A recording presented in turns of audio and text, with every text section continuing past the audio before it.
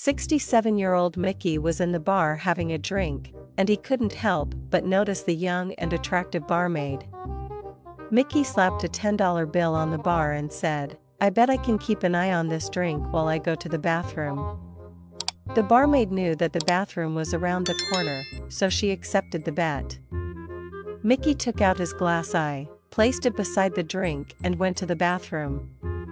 When he returned, Mickey wanted to make another bet with the barmaid. "I bet you I can bite my own ear." The bet was again accepted for $10. Mickey took out his false teeth and nipped his ear. He said, "Okay, I'll give you a chance to get your money back. I bet I can make love to you so tenderly that you won't feel a thing." Now that was one thing the barmaid definitely knew about, so she again accepted the bet. They went into the back, and Mickey lifted her skirt.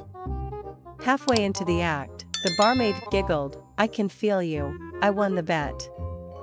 Mickey said, "Well, you win some, you lose some."